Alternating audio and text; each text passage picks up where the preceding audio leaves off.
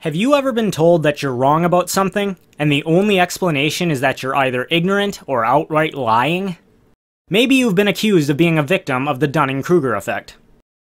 These types of accusations are thrown around all the time in debate, but how do you really tell who the ignorant one is? Stay tuned to find out.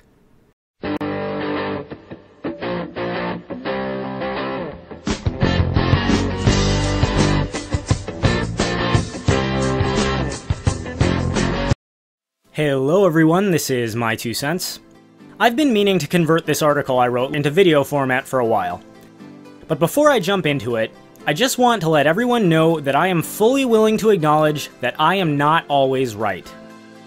No matter how hard I work on learning the topics that my videos are on, I know there is always a possibility that I could be wrong. I certainly couldn't be the only YouTuber who's got it all right. There must be errors in my thinking somewhere. However, if you think I'm wrong about something, you're going to have to do more than simply accuse me of ignorance or lying in order to convince me. And that's the point of this article. Hope you enjoy. If you're a follower of my content, you're probably someone who loves to study topics that other people find boring and overcomplicated. I know I'm such a person. I can spend hours reading through books on philosophy, economics, or religion, and afterwards I'm all too eager to share what I've learned with my friends and family. Of course, one thing I've always found I have to be careful of is to make sure I don't overestimate how knowledgeable I am when making the case for something I've only just begun to study. Unfortunately, this is something most everyone falls victim to at some point and has come to be known as the Dunning-Kruger effect. A victim of the Dunning-Kruger effect is someone who is not only ignorant of the topic on which he speaks, but is also ignorant of his ignorance.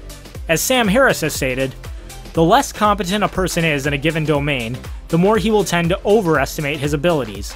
This often produces an ugly marriage of confidence and ignorance that is very difficult to correct for. However, the point of this post is not to warn you about the Dunning-Kruger effect itself, but rather to help you recognize when you are erroneously accused of being an example of it. While the Dunning-Kruger effect is certainly real, I've found that erroneous accusations of it may be even more common than the Dunning-Kruger effect itself.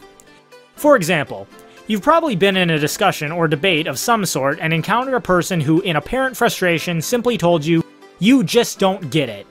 They then launch into a short tirade about how you need to pick up a book and start doing research, after which they laugh loudly, stick their nose in the air with an aura of condescension, and walk away. They may even explicitly tell you that you are a victim of the Dunning-Kruger effect.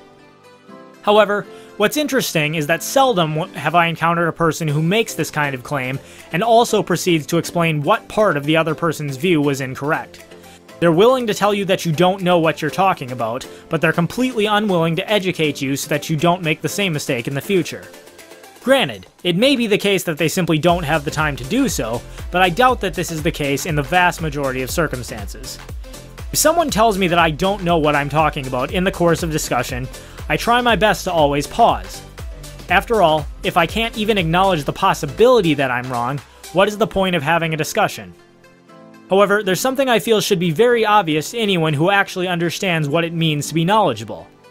If the person making the accusation of ignorance actually understands the topic in question, it should be very easy for them to explain it in a way that even lay people can understand.